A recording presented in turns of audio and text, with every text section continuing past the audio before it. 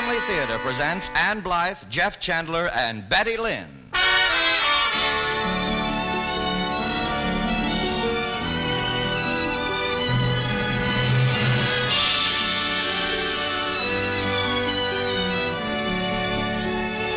From Hollywood, the Mutual Network, in cooperation with Family Theater, presents Flight from Home by True Boardman, starring Jeff Chandler and Ann Blythe. To introduce the drama, here is your hostess, Betty Lynn.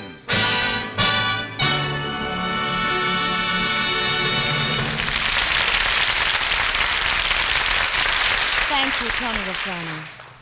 Family Theater's only purpose is to bring to everyone's attention a practice that must become an important part of our lives if we are to win peace for ourselves, peace for our families, and peace for the world.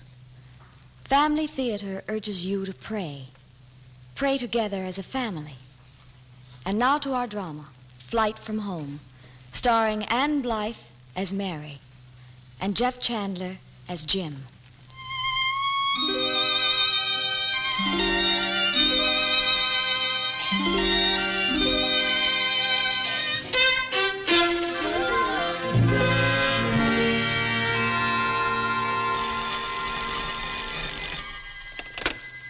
Hello? Mary? Oh, yes, Nora. We're just leaving. We'll be there in less than half an hour to take you to the train. All right, Nora, I'm all ready. Take your time. Still packing? No, as a matter of fact, I'm writing a letter. A letter that I shall probably never send. Goodbye, Nora. Dear Jim, I don't pretend even to myself that this letter can make any difference.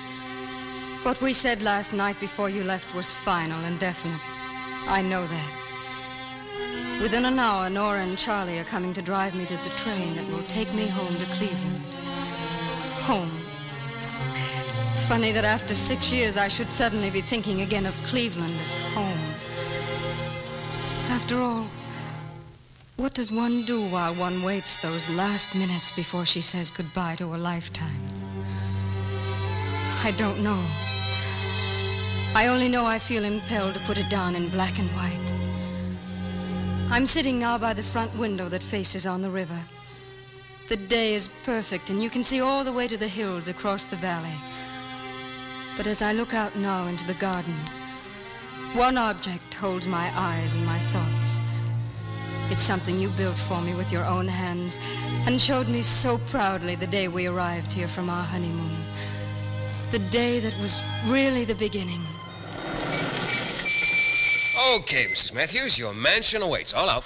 Jim, this is the Star Island place. You don't tell me. Oh, Jim, we had agreed on that little house near the university. That place on Elm Street. That shack for the wife of the man who in 2 years will be head of the university research lab? Couldn't think of it. Now, come on. Oh, Jim, now we agreed. We talked it all over and decided. And I decided you should have a place worthy of you. Mary, wait. Before we go inside, there's something here in the garden you didn't see before. What? What have you done? In here. Well?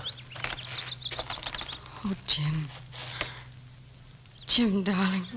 You see, the house was already built and furnished, and, well, I wanted the place to have something I'd put into it myself, just for you. What better for a girl I couldn't even get to see for the first 3 months I knew her unless I went to church 4 times a week. You? I went to church to see you. What do you mean? Your mother told me you practically lived down at that church before you ever saw Jim Matthews. If I didn't already love you more than any man deserves, this shrine you built for me would...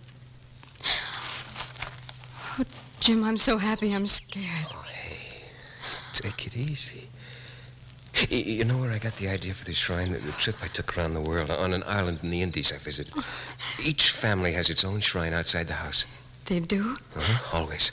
It guarantees every newly married couple fair weather, good crops, and at least 14 children. 14? Well, 13. Come on, let's go inside. Oh, darling. Before we go in, could we dedicate our shrine? Oh, it has been. The moment it was finished by a fellow I know. What did this fellow say? Well, he said something like, "Thanks, Lord, for what I know is going to be a fine marriage." Thanks for Mary understanding about my work and my taking the job at the lab here because it means more freedom and authority. Even though I could earn more money for us somewhere else. Thanks for this house. And above all, may it be blessed with children. May every one of them look exactly like their mother. That was all. Okay, did I leave anything out? You have anything to add? Just one thing. Thanks, Lord, for Jim. And help me to be the wife he deserves. And if it be your will, let there be children, all just like Jim. Amen. Now, let's go inside. Yeah.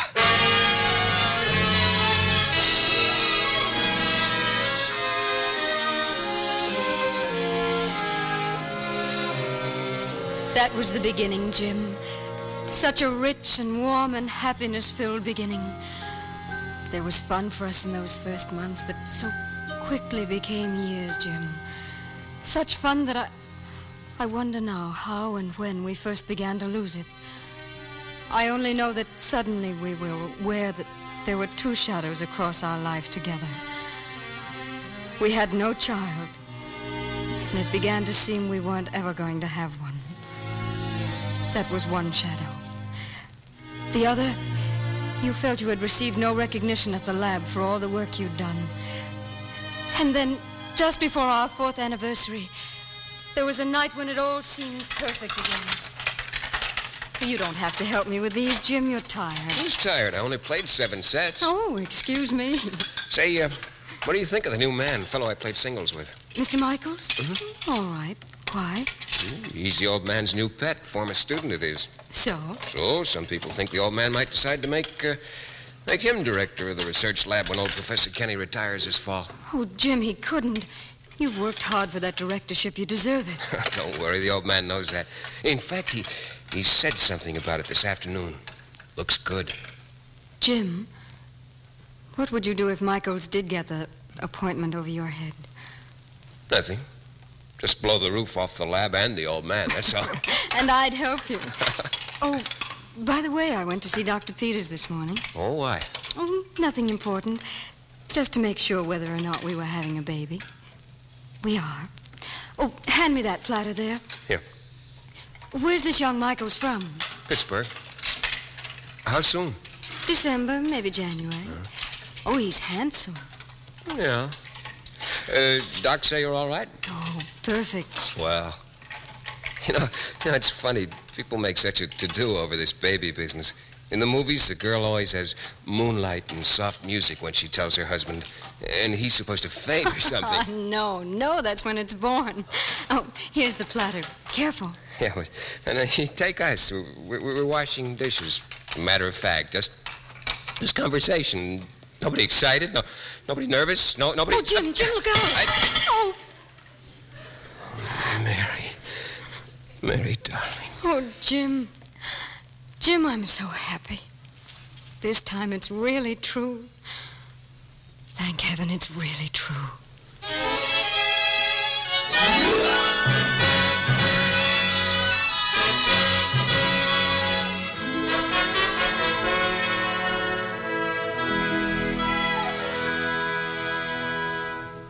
In those months that followed, Jim, our life had purpose again, and it was beautiful and complete. And you were as proud as if you personally invented the idea of parenthood. And then that night, that one horrible, unforgettable night. Oh, my darling, if that storm could only have happened a week before or later or any time but when it did. But it didn't, Jim. It happened then. What was for both of us perhaps the most critical moment of our lives. Yes, Dr. Peters.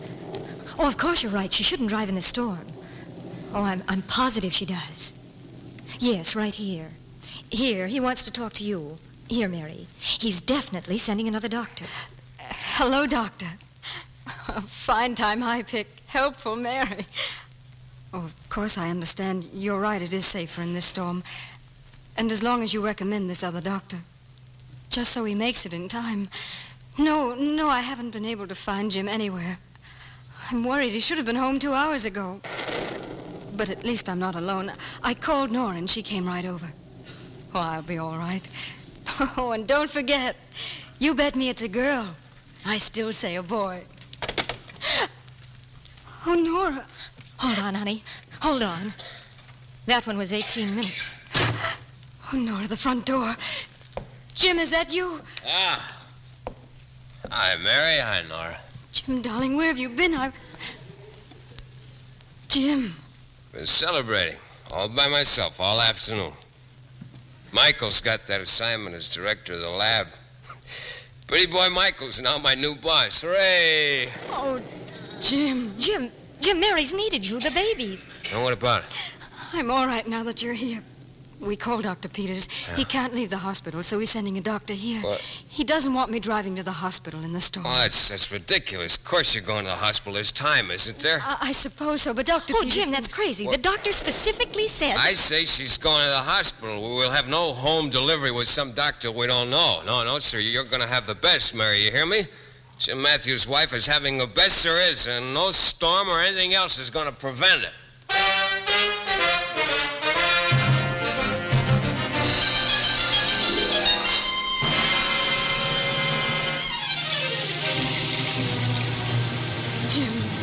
Jim, please slow down. I'm sure we'll get there in time, and I'm all right, but please take it easy. I know what I'm doing. Oh, Jim, are you sure I shouldn't drive? I can, Jim. Don't be ridiculous. I'm terribly sorry about the appointment. You should have had it.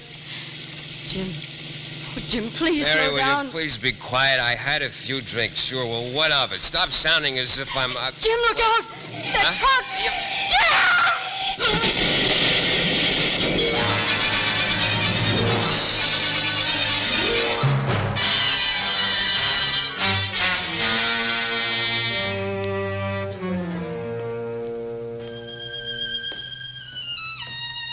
Doctor? Mary will be all right, Jim.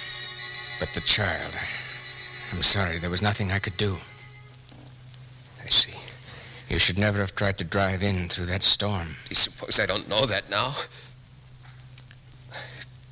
Doctor, what about other children for us later? There are many children already born who need adoption, son. I'm sorry. You better go into Mary.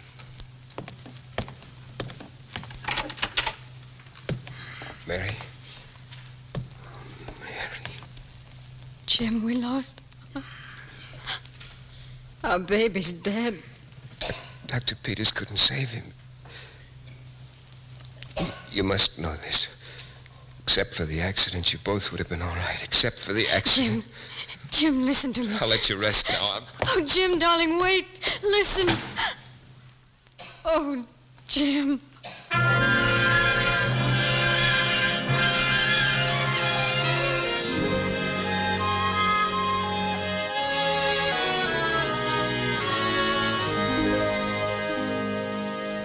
But you didn't wait, and you didn't listen. Then or in the many times in the weeks and months when I tried to talk to you about that night. Our marriage went on, but actually it was no marriage at all. We were two people who lived in a single house 1,000 miles apart. We both changed, Jim. I'm afraid I grew a little bitter in my unhappiness, and you, well, other people too began to worry about you. There was the day Professor Ahrens came to see me from the university. The old man, as you've always called him. And I assure you, Mrs. Matthews, I try never to interfere with the private lives of my staff members, but I'm worried about Jim. He was the best project man I had. That's why I kept him free, unhampered by staff responsibilities. But lately, well, I've tried to talk to him, and his only response is that he'll resign if I'm not satisfied. Now, I don't want that, Mrs. Matthews. I want Jim. But I want the old Jim. Not a man who brings his mind to the laboratory, but whose heart he has left somewhere else. What could I tell Professor Ahrens? That I felt the same way about our life at home. Could I tell him about the wall that had come between us that was evident so often now in the daily course of our lives? And then, Jim, I thought perhaps I'd found an answer. That afternoon, 3 months ago, I persuaded you to go with Nora and Charlie to the Children's Foundling Society home on the pretense that they were thinking of adopting a child. And when we came home that night, you were more yourself than I'd seen you in months. There was one child in particular had impressed you.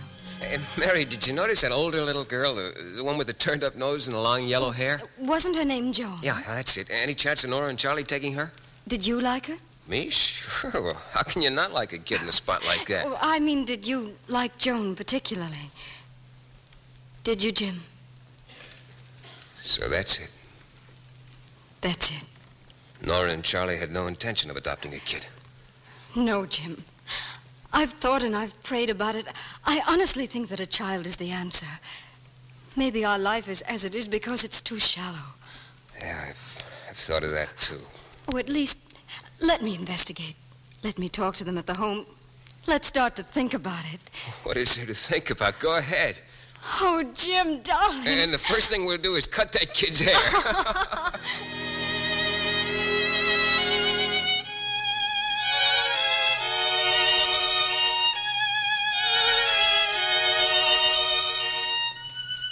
3 months. 3 months leading to yesterday.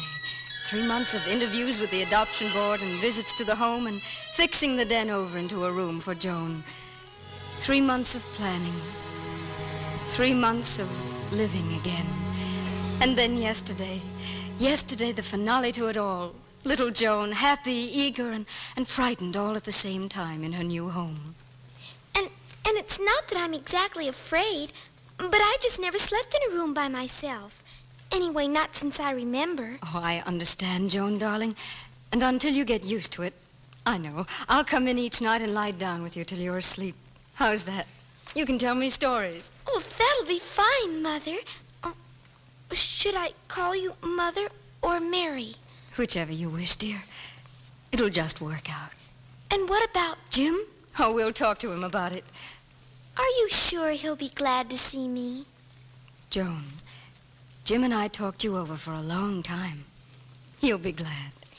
Why did you take me instead of one of the teensy kids? Most folks who came to the home took little babies. I'd about given up hope on account I'm so old. Age had nothing to do with it, Joan. You were the little girl our home needed to make it complete. I'm sure glad. Mary? Oh, there he is. I'm in here, Jim, in the den. Mary, I wanted to... Hello, Mr. Matthews. I'm here. Mary, didn't you get my wire? Your wire? I know the phone's been out, and you know how they are about delivery. Well, Mary, I've got to talk to you. Joan, you run outside for a little while and play in the yard. I'll call you for dinner soon. All right. I'll stay where you can call me. What did the telegram say, Jim? Well, you must have gotten it. You went ahead anyway. Why, I didn't... Went ahead? So you changed your mind? No, I made it up. Had time to think during this trip. I decided once and for all. I'm late now because I stopped at the lab. I've resigned. I'm leaving here, Mary. Here. It's a deed to the house and power of attorney if you want to sell it before all the arrangements are worked out. I left most of the money in the joint account. Here's the book.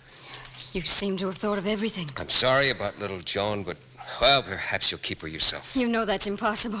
This adoption idea was crazy for us, and you know it. More is wrong with our marriage than not having a child in the house. What's wrong is wrong with me. Well, if you know that, why don't you do something about Your it? trouble is, Mary, you're still in love with a dream. Well, it was a dream. I'm what I am now, so let me go. All right, go on. Run, Jim, and keep on running all the rest of your life. From me, from your job, and from yourself. Oh, Jim, if I could only make you see. Do you think I don't? You want the whole truth, Mary? We've never faced that, have we?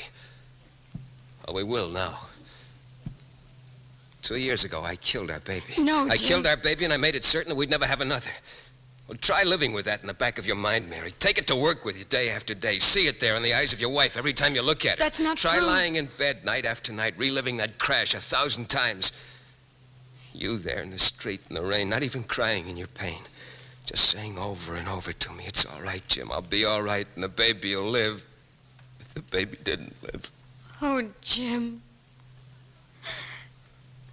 Why can't it be simple? Why can't I just put my arms around you and say, I love you, my darling. I'll always love you. And let that be all the answer. But it isn't. Our only chance is for me to hurt you even more. No, Mary, I'm going now. Listen to me. Your real feeling of guilt is not only because you were drunk that night and we had an accident. The real guilt you feel is in back of that, back of why you left the lab that day and started drinking at all. Your pride was hurt, Jim, and that's hard for you. It's hard for all of us. The one thing you can't take is a blow to your own ego. If you have any sin, it's that one, Jim. But do you think you're alone in such a sin? And the answer is to face it, not to run. Find humility, my darling. Humility in the sight of God. And stop running away. We read a poem once together. You said it was your favorite. The Hound of Heaven. Remember it, Jim? I fled him down the nights and down the days. I fled him down the arches of the years. I fled him down the labyrinth and ways of my own mind.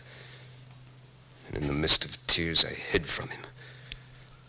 You're that man, Jim. You're fleeing from your own faith and from your own forgiveness. Some things are beyond forgiveness. There is forgiveness if you'll just break through this wall you've built and accept it, Jim. Go now if you must, but go to find yourself. Walk.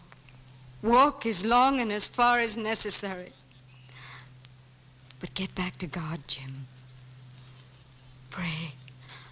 Humbly and with an open heart. Pray as I've prayed these last months. Oh, Jim, the golden door is open if you'll just look up and see it. And walk through. It's no use, Mary. I tell you, it's no use. Jim! Oh, Jim! Jim. Oh, dear God. Help him in this hour. And help me to live without him, if that is your will.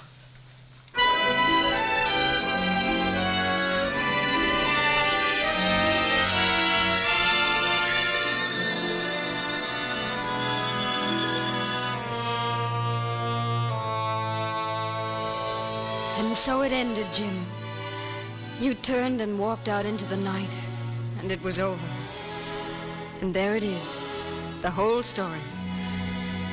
I said that putting it in a letter might help me understand.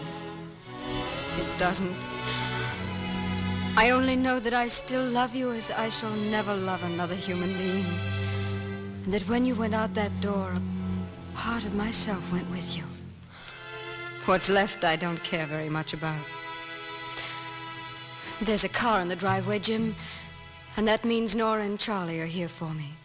So I must finish this quickly and... Is that you, Nora? I'll be just a minute. I'm finishing my letter.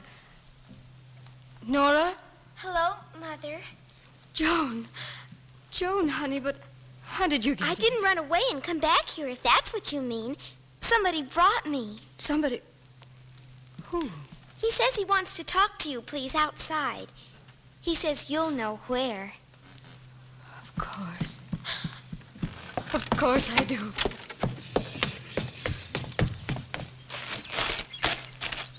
Hello, Mary.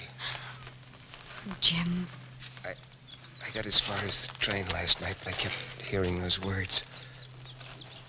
I started walking. I must have walked all night. You were right. I fled him down the nights and down the days. All of a sudden, there was no place I could go. Once the walls I built were down, Oh, darling. Mary? Oh, yes, Joan. Joan, darling, come in here. Can I? I mean, may I? Of course you may. This is our family shrine. Joan, you're part of the family now. You belong here.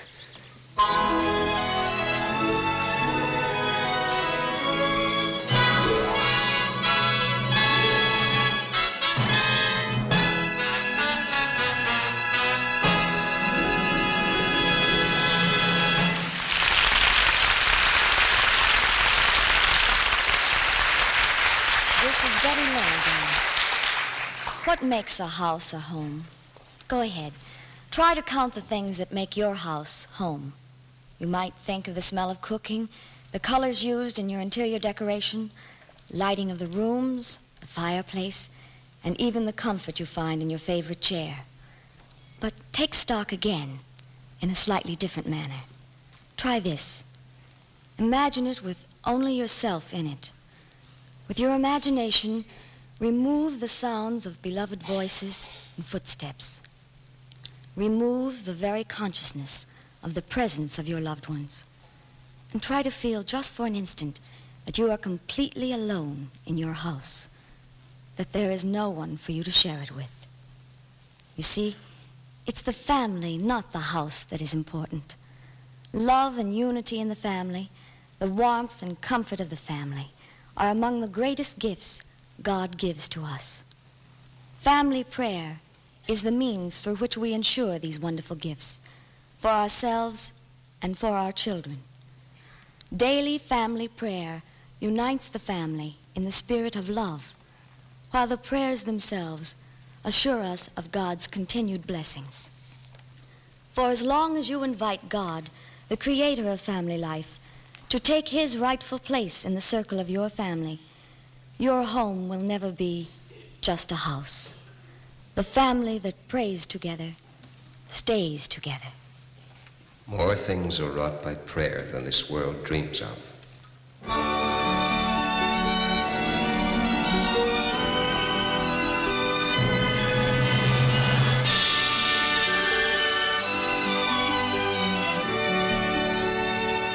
From Hollywood, Family Theater has brought you Flight from Home, starring Ann Blythe and Jeff Chandler. Betty Lynn was your hostess. Others in our cast were Martha Shaw, Norman Field, Michael Hayes, and Norma Jean Nilsson.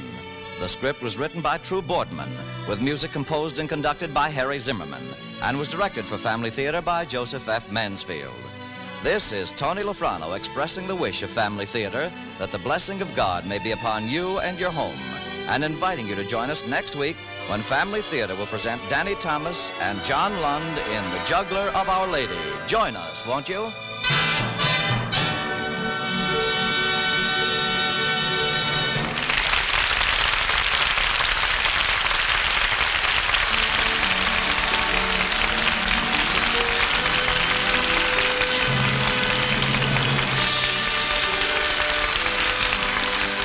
Family Theater is broadcast throughout the world and originates in the Hollywood studios of the world's largest network. This is the Mutual Broadcasting System.